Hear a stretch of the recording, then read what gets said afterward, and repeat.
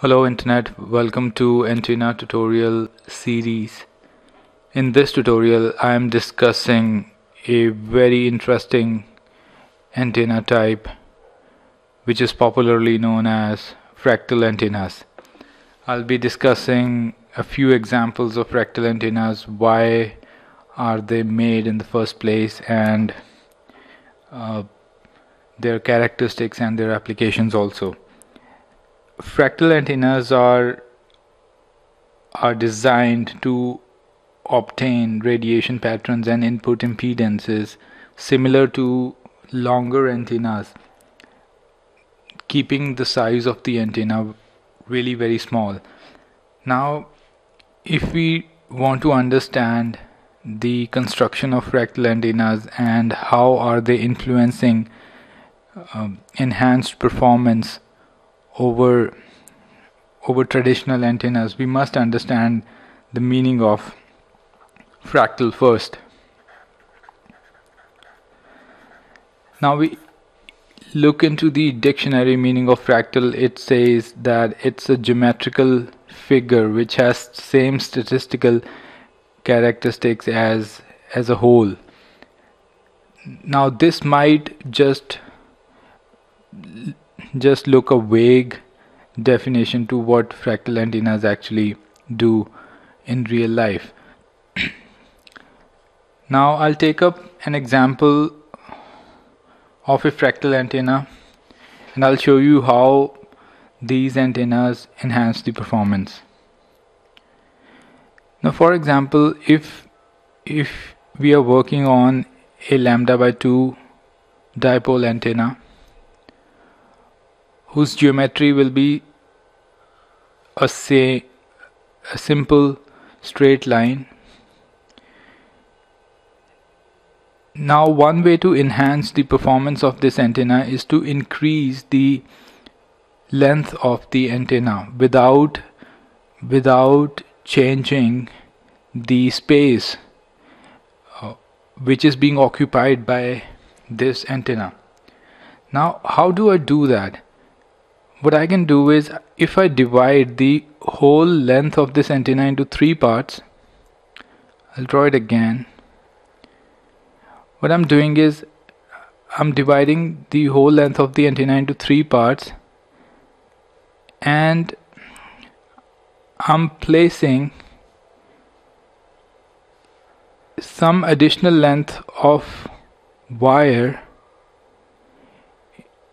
in 1/3 portion of the antenna, thereby increasing the length of the antenna by some amount, but the antenna is still taking that much space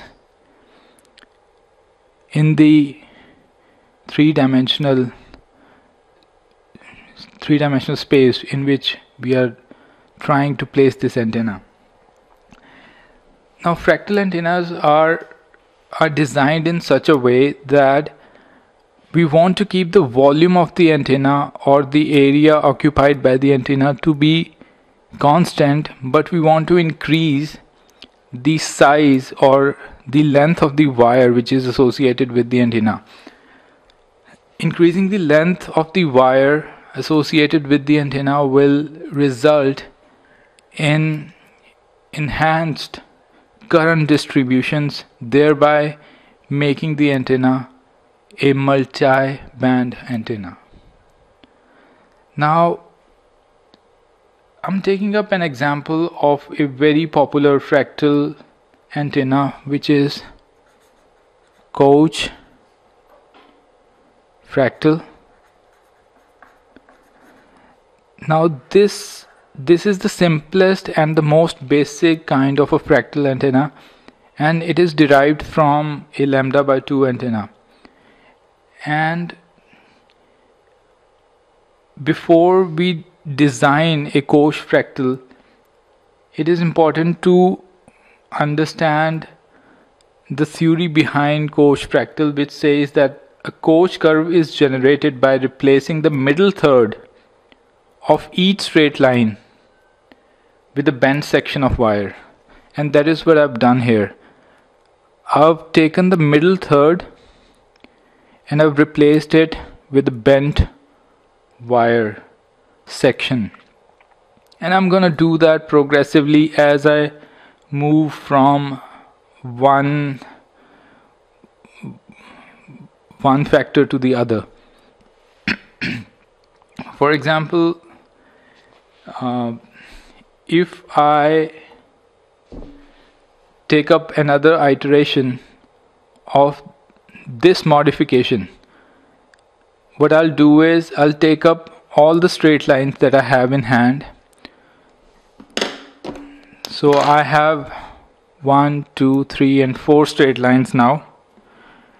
I'll do the same thing with these straight lines as I did with the main big straight line. I'll divide each of these straight lines into 3 parts, and I'll take the middle third and I'll put in a bent wire section in each of them. So that'll result in a figure something like this. So this section, a bent is introduced. Again in this section a bent is introduced. A bent is introduced here, and finally a bent is introduced here. So all the straight lines, all the 4 straight lines are further made into increased wire lengths by inserting a bent. So we would say that from the basic antenna, I inserted a Koch curve and found my first iteration, and from there I'm on to my second iteration. And if I make a third iteration of this antenna, I'll have a lot many straight lines. I'll have 1, 2, 3, 4, 5, 6, 7, 8, 10, 11, 12, 13, 14, 15, 16. I'll have 16 straight lines, which are going to be very, very small, but I can still divide these smaller straight lines into 3 parts, and I'll take the middle third and insert a bent wire in them.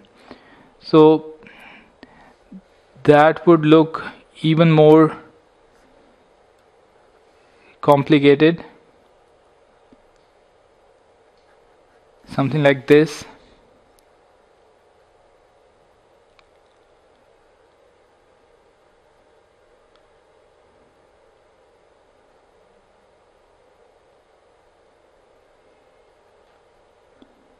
I hope I'm not missing out on, and so on. Now this is how the geometry of Koch antennas will look after many iterations. Now you can see that the area occupied by these modified Koch antennas are almost the same as it was in the case of a simple λ/2 antenna. However, the length has increased many times. So we've put in additional lengths of wires at different stages of iterations. And if we look into the formula,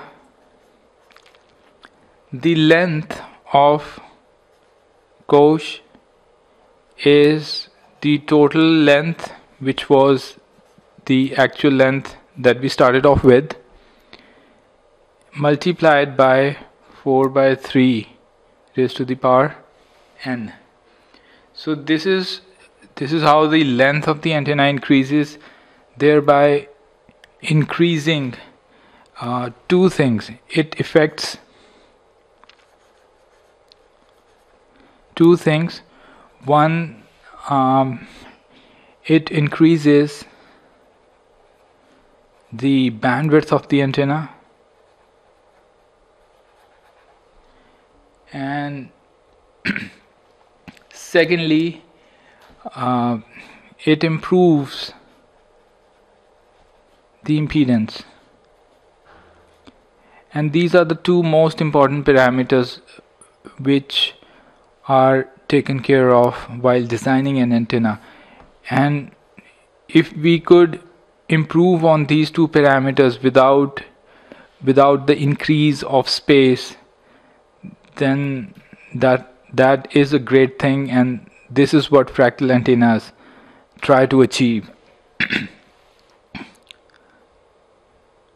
Now I'll take up an example of a Koch loop.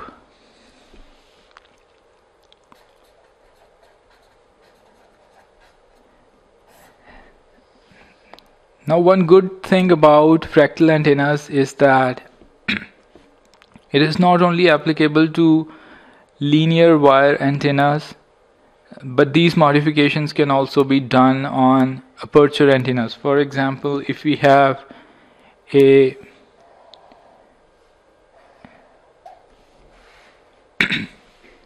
triangular antenna, applying the same Koch curve on each of the straight lines of this triangular antenna. So right now we have 3 straight lines. We'll take the middle third and insert some additional wire, so that will look something like this.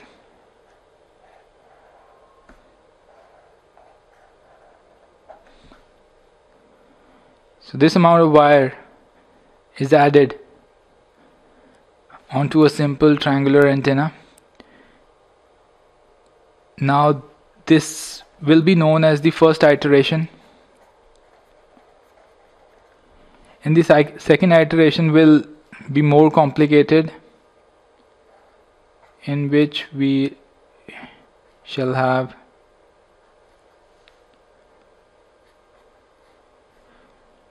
a structure like this.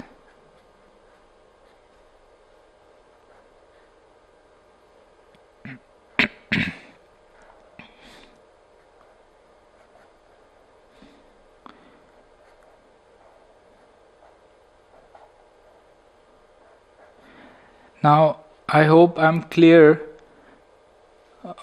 about inserting the additional wires in the straight lines by taking the middle third. And to make it more clear, I'll just mark down all the straight lines on which I have inserted additional wires, and this will be known as second iteration. And similarly we could go on to make many more iterations, and they'll start to look like shapes of an amoeba, or shapes which are inspired from the nature. And if you look into the origin of the word fractal, it says like doing fractions of an antenna and improving on them. So we're taking up a fraction of an antenna, improve it, then we take up the new fractions, and then we keep on improving them.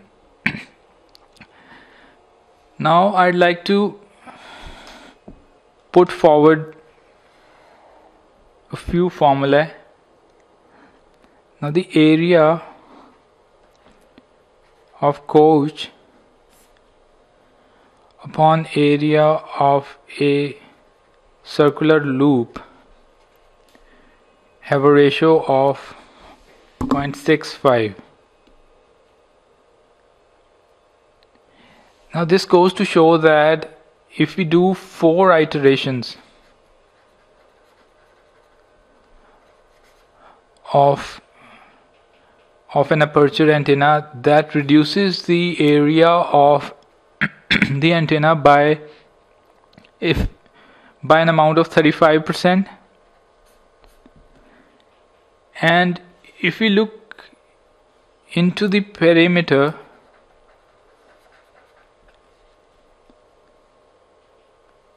of Koch upon the perimeter of circular loop, it has a ratio of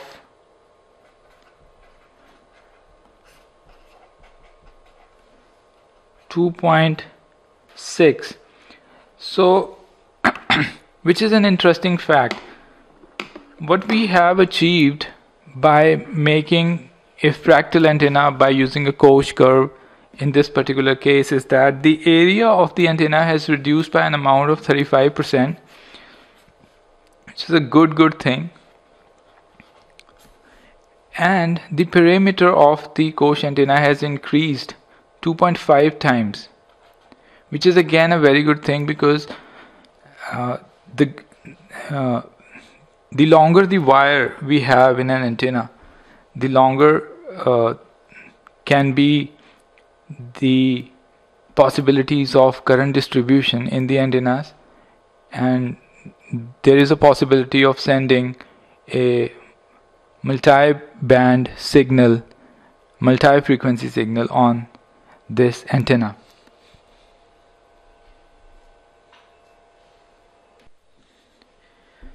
Now, so far we've discussed the implementation of Koch curve to design Koch fractals for linear wire antennas and loop antennas, and we have looked into the improvement of length, and we've looked into the improvement in area. The area is reduced, and we've looked into the improvement of length in loop antennas also in terms of perimeter. So everything looks good. So far so good. I'll give an example of one more design theory, which is known as Minkowski loop.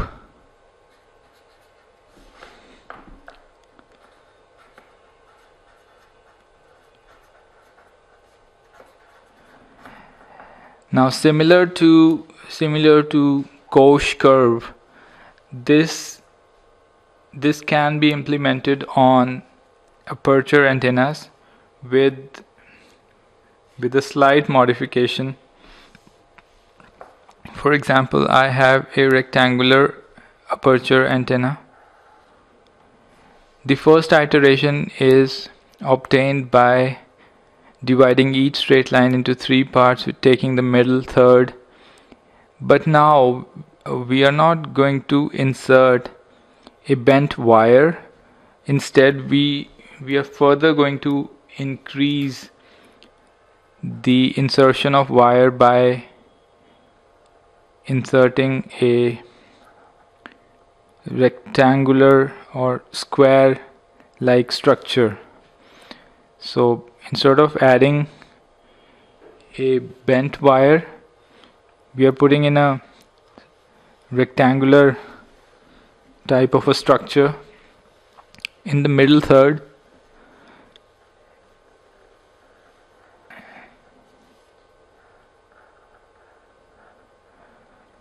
So the first iteration will look something like this.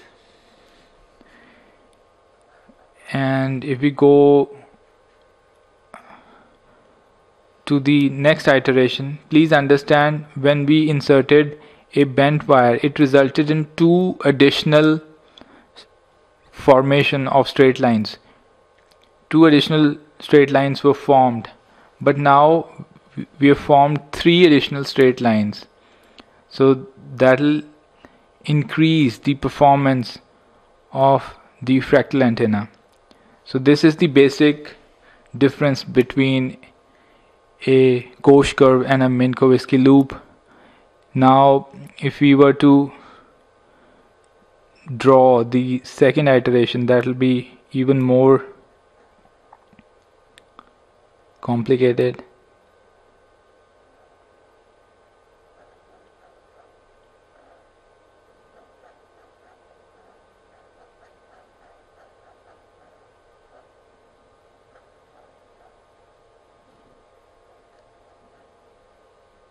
So I've just been able to draw this portion in the second iteration, and this has taken up a much more complicated form. So that is how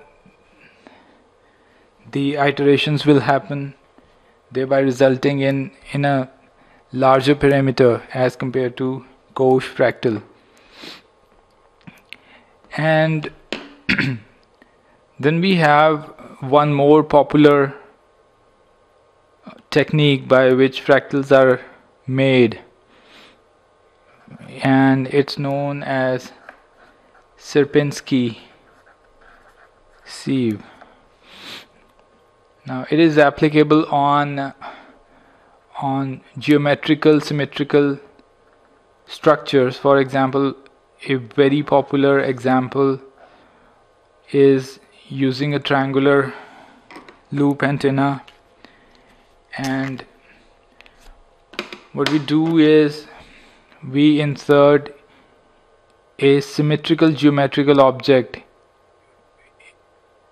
which is inverted inside this geometrical object. For example, this is a triangle. We'll insert another triangle, but it should be inverted, and that should fit just right in this triangle. So that would happen if we do something like this. And now not only does it provide us with additional lengths of wire within the fractal, but it divides the area into many other parts, in which we will further put in those geometrical structures like this. In the second iteration we'll do something like this. In the third iteration we can do something like this.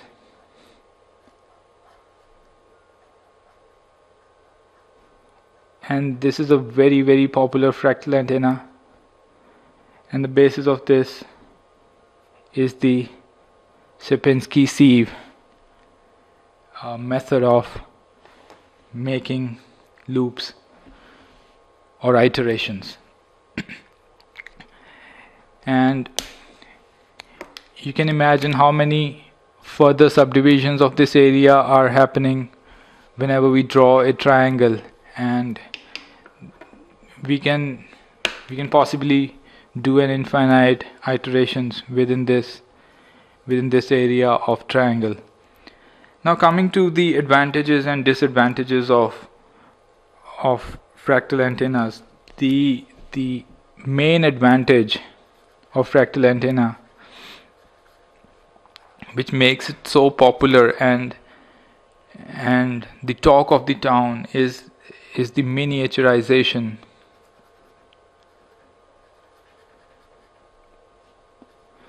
Now we are wanting to place high bandwidth, high power, greater impedance antennas into smaller devices, and only fractal antennas can solve that problem, because the area remains the same and all the other parameters, they just shoot up. And I've mentioned this point a lot many times: better input impedance matching.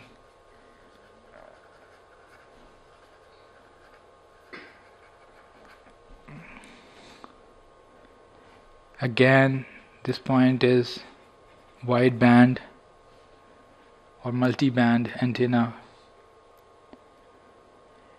Now coming to the disadvantages,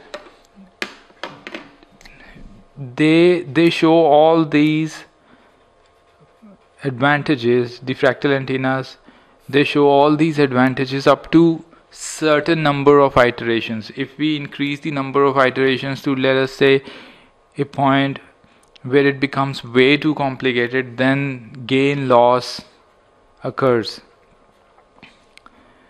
I'll explicitly mention here that this happens above certain iterations. then the complexity increases a lot. It is not easy to fabricate these. Then there is numerical limitations.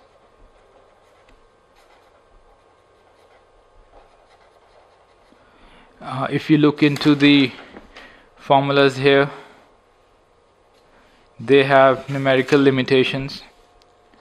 When r tends to 0 and when n tends to higher values, they have numerical limitations.